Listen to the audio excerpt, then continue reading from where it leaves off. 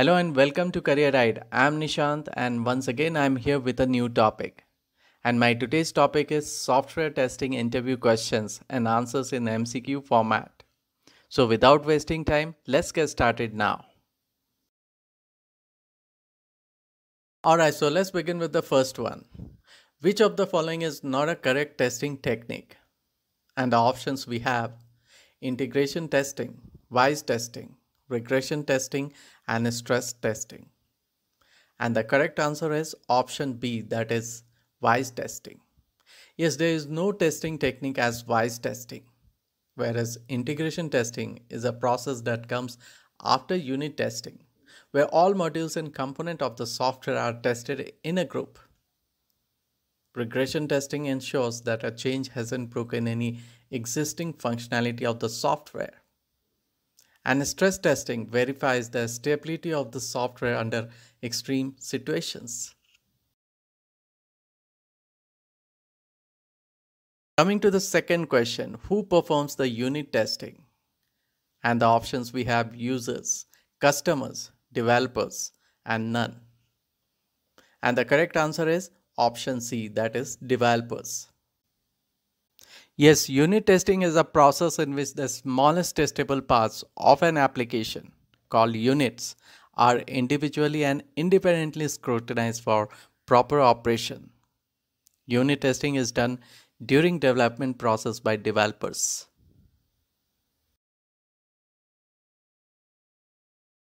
Now question 3 is: alpha and beta testing are forms of acceptance testing, integration testing, system testing, and unit testing. But the correct answer is option A, that is acceptance testing. As we know, acceptance testing is the last phase of software testing process before making the system available for actual use. Alpha and beta testing, application testing, and end user testing are forms of acceptance testing. Now coming to the next question, which of the following is non-functional testing? And the options we have: black box testing, performance testing, unit testing, and none of the above. But the correct option is option B, that is performance testing. Now, functional testing checks the functionality of software, whereas non-functional testing verifies performance, usability, scalability, and reliability of the software. Performance testing is a non-functional testing which verifies performance of software under the expected workload. Now coming to the next one, which of the following is not a static testing technique? And the options we have: inspections, data flow analysis, error guessing, walkthrough. And the correct answer is error guessing. Static testing is a type of software testing method which is performed to check the defects in software without actually executing the code of the software application by doing review, walkthrough, inspection, or analysis, etc. Now, inspection and walkthrough falls under review technique of static testing, whereas data flow analysis falls under static analysis technique. Now, the next question is: which of the following is a form of functional testing? And the options we have: security testing, performance testing, boundary value analysis, black box testing. And the correct answer is option D, that is black box testing. Yes, black box testing examines the functionality of software without knowing internal code implementations. It mainly focuses on input and output of the software. Alright, so the next one is: which of the following is not a valid phase of SDLC, that is software development life cycle? And the options we have: testing phase, requirement phase, deployment phase, and testing closure.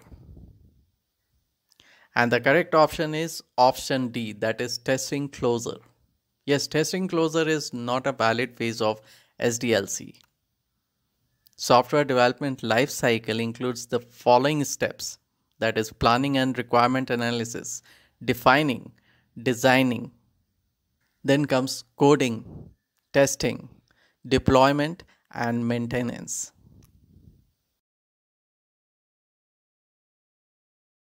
Okay, so the next question is testing done without planning and documentation is known as, and the options we have unit testing, regression testing, ad hoc testing, and none of the above.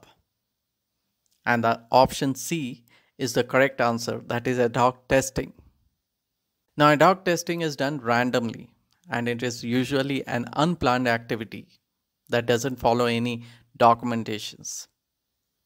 And the main aim of this process is to find defects by random guessing, and it is usually done when there is limited time to do a thorough testing.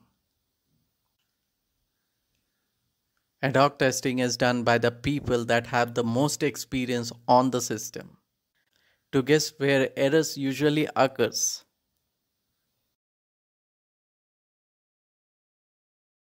Now coming to the next one, boundary value analysis belongs to which testing method? And the options we have black box testing, white box testing, both A and B, and none of the above. But the correct option is option A, that is black box testing. Yes, boundary value analysis is a black box testing technique which is used to test boundary values, as the input values near the boundary have higher chances of yielding defects. Now the next question is which of the following is a preventive in nature? And the options we have quality assurance, quality control, both A and B, and none of the above. And the correct answer is option A, that is quality assurance. Yes, quality assurance comes before quality control and ensures the techniques, methods, and processes designed for the projects are correctly implemented. It recognizes flaws in the process, focuses on the prevention of defects, and thus quality assurance is preventive in nature.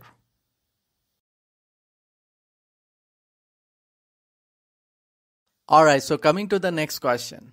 Which testing process acts like a green light for the software and helps to determine whether the software is ready to be released? And the options we have acceptance testing, system testing, performance testing, and integration testing. And the correct option is option A, that is acceptance testing. Yes, acceptance testing is the last phase of software testing and is performed just before making the system available for actual use. It determines whether or not the system software have met the requirement specifications.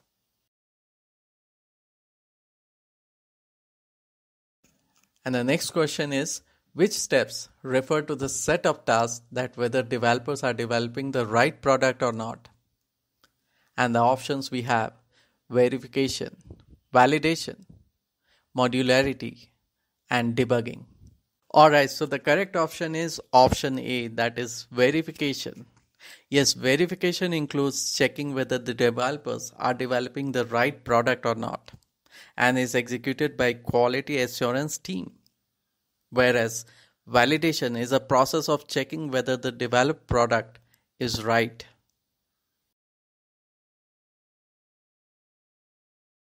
Alright, so coming to the next one. What is the objective of integration testing?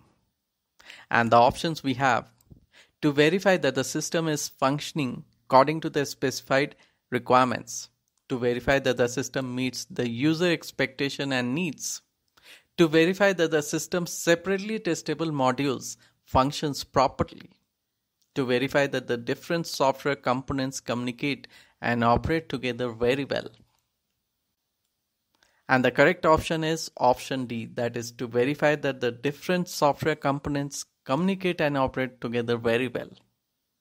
Yes, integration testing is a process that comes after unit testing, where all modules and components of the software are tested in a group.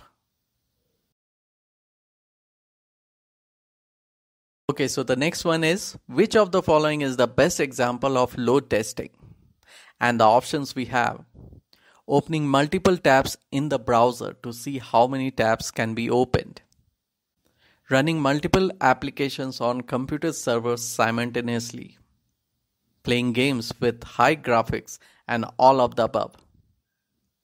And the correct answer is running multiple applications on computer server simultaneously.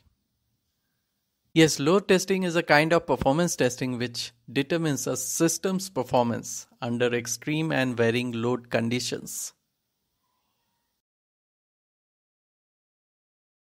And the next one is, which of the following is an odd one out? And the options we have: unit testing, integration testing, stress testing, and acceptance testing. And the correct one is option C, that is stress testing. Unit testing, integration testing, and acceptance testing falls under functional testing, whereas stress testing falls under non-functional testing. So stress testing is an odd one out here. Now the next question is, which of the software testing done to check if the user interface is easy to use and understand? And the options we have: portability testing, usability testing, compliance testing, and none of the above. But the correct answer is option B, that is usability testing. Yes, the goal of usability testing is to improve the overall user experience. Right, so the next is a dynamic process to check whether the software developed is according to the requirements of the user. And the options we have: quality control, quality assurance, validation, verification. And the correct answer is option C, that is validation. Yes, validation is a testing process where both functional and non-functional tests are performed. It is a dynamic testing process. Validation ensures that the right product is developed. Now the next question is, which one of the following is wrong about manual testing? And the options we have: manual testing requires a human to carry out a test. More time is needed in manual testing as compared to automated testing. Manual testing is more efficient than automated testing.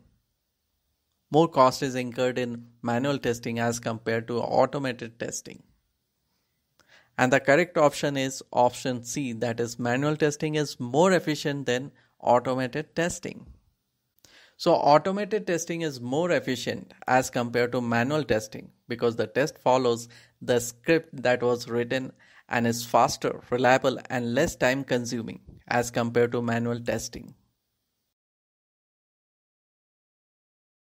Coming to the next question, which of the following tests doesn't require programming skills? And the options we have: white box testing, black box testing, unit testing, and integration testing. And the correct option is option B, that is black box testing. Yes, black box testing is a testing process where the tester doesn't need to know the internal details or the code of the software to be tested. The tester simply tests the software by supplying inputs and then checks the output. While the white box testing is a testing process where the tester is required to have good programming skills. Alright, so coming to the last question. Automated testing is suitable for which of the following scenarios? And the options we have: usability testing, exploratory testing, ad hoc testing, and performance testing. And the correct option is option D, that is performance testing. Yes, performance testing such as simulation of thousands of concurrent users to test the performance of the system requires automation.